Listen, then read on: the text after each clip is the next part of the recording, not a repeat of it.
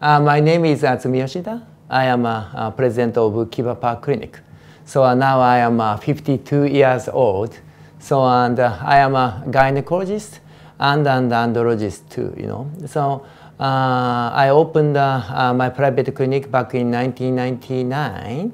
So the clinic's name is Kiba Park Clinic.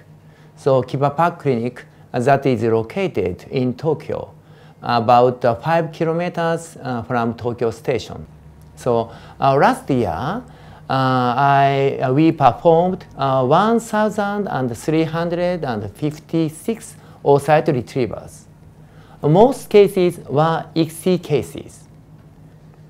In addition, last year we performed 1,020 frozen thawed embryo transfer, including vitrification method of breast cysts. We will choose the kind of hormone treatment from the patient's ovarian reserve. So about 50% patients is taken from high-dose stimulation. On the other hand, 50% patients is taken from mild or natural stimulation. It depends on patient's ovarian reserve.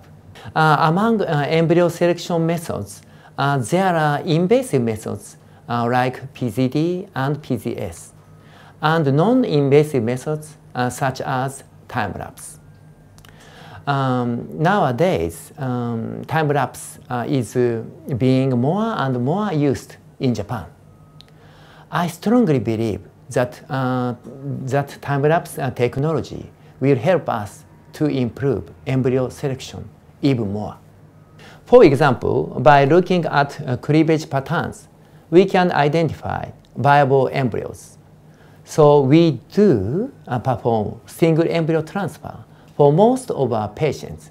It is really important that we can identify and transfer the most viable embryo.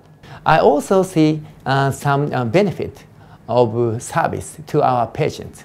Since I started talking about time-lapse system during patient seminar, we now have patients requesting us to use this system for their treatment.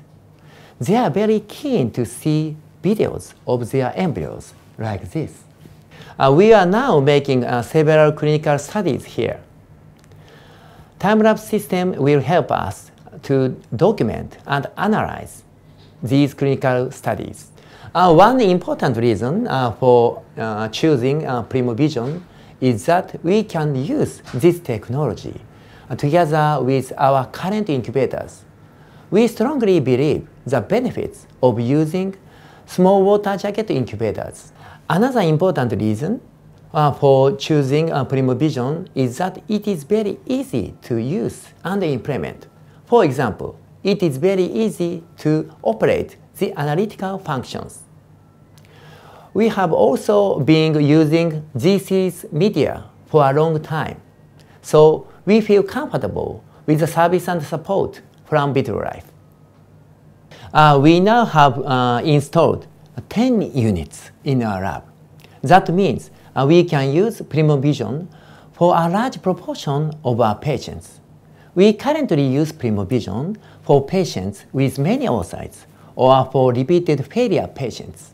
In the future, we see the benefits of using Primo Vision for all patients. We feel that we are just in the start of what we can achieve using Primo Vision. Our work forward will be to better utilize Primo Vision for analysis and decision making.